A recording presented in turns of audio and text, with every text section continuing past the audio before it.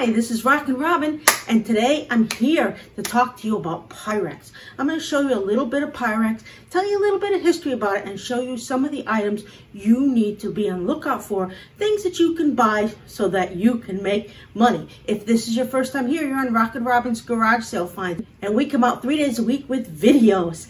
Today is the Pyrex day.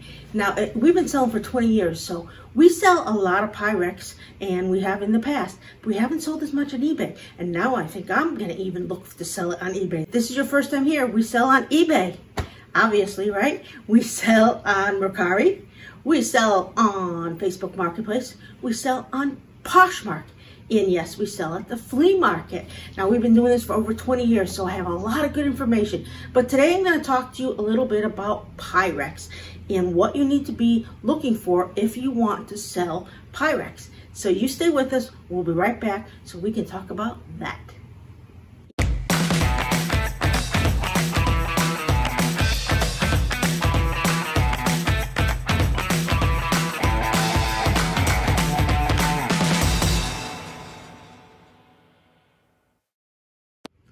Hi, it's Rockin' Robin. We're back, and today's topic is Pyrex. Now, there's a lot of things I tell you to go out and look for, and I usually tell you that in flea markets I sell Pyrex and Fiesta. So I'm going to talk a little bit about Pyrex. Now, usually I sell Pyrex at the flea market, but after looking at eBay and some of the prices, I'm going to think about selling it on eBay.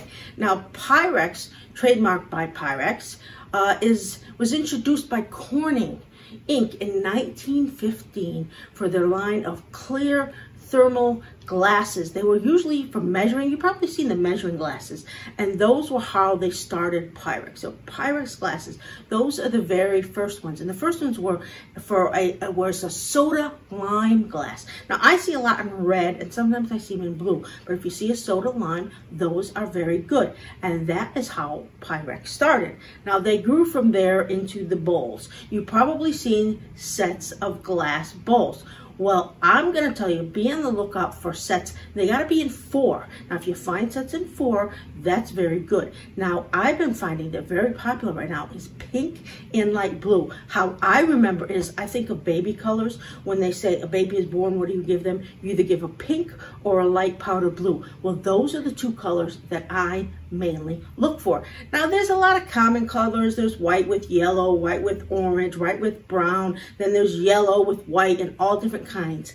So I would say if they're a reasonable price, $15 and under for sets, I grab them. Now, sometimes even $35 for any of the sets I'm showing up here are definitely worth it because you have to get complete sets. I mean, I buy ones that aren't complete and we'll sell them at the flea market. But now if I find them in 4s, I'm going to sell them on eBay. Now, they go for a lot of money, more money than I even imagined. One time I went to a auction.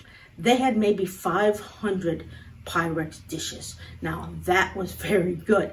Now, the other thing to look out, there are some that have the tops and the bottoms and they're casserole dishes. Those can be very good too. You need to look out. Now, of course, the design around you want to be as clear as possible. You don't want to be missing. The value goes down if the design is faded or some of it's gone from wear, dishwasher use. Don't put Pyrex in the dishwasher because you're just ruining the outside. So if you get one home and you clean it, don't put it in the dishwasher. Wash it by hand. If you have some at home and you think, hey, they might be worth something, wash them by hand before. Don't put them in the dishwasher. How many times am I going to say that? So then look them up because you never know with Pyrex. It's hard for me to tell you on here what's valuable, what's not. That's why I'm showing you so many different pictures, because I think the pictures you look at are worth 1,000 words. They always have been. Now, you don't want chips. Don't get them if they're chip, or if they're chips, they're not really worth much. You can use them for your personal, but you don't want to sell them because they're not going to get anything. The ones that have tops, look for tops. They're still valuable without tops, but the tops are very important. They make it worth more. Nowadays, not even Pyrex is the one who makes them. Corning and different things will make them. They'll have all kinds of different names on them, but you want to look for the name Pyrex stamped on the very bottom. If it's not stamped Pyrex, it's not Pyrex, okay? There's a lot of imitations. It's got to have the stamp. And I haven't seen imitations as far as people say they're Pyrex or they're not Pyrex. They're just stamped different things. So that's a good thing. Now, they can sell anywhere. When I get them, I usually get them for $15 to $30, and I'll sell them for maybe double or triple at the flea market. I haven't sold them for hundreds and thousands like you see online, but you know, they are out there and they are definitely worth it. So that's a little bit of the history of Pyrex, a little bit about what you can look for, a little bit about being sure that they're not cracked. The outside has to be nice. You will find a lot of them collectors at the flea market. So if you do flea markets, be aware that collectors will be out there and they will know more, and always overcharge and let them talk you down. Now on the eBay, I don't know if it's better to have an auction or which way you feel more comfortable. It's really going to be up to you when you do Pyrex. You know, look it up, see what you can get. Either you put it up at the highest price and let people talk you down, or you put it low and hope that it goes up in auction. It's really up to you. And make sure you pack them well. They put stuff in between each of them. Pack each one with wrap, and make sure that they're really good condition, because they break easily and you don't want to do that. And insure them. If you can insure them, or go through UPS, because UPS is a lot safer than USPS, and they're automatically insured. So that's what I'm going to recommend you try if you're going to ship them, because they're breakable. And USPS is terrible. The post office just, you know, they have to go through so many a day and things happen. So that is what I'm saying about Pyrex. I hope that you helped learn. Is there a subject you want to learn more about? Let me know in the comment section. So if you like the things that we're going to tell you and we're going to help you sell, please subscribe to our channel. We come out 3 times a week. We try to bring you all kinds of things. Tips, we show you what we're buying, what we're putting up. We talk about certain subjects like this. We do a lot of different things. And give us a thumbs up. We appreciate the thumbs up. We know you like us. We know you're watching.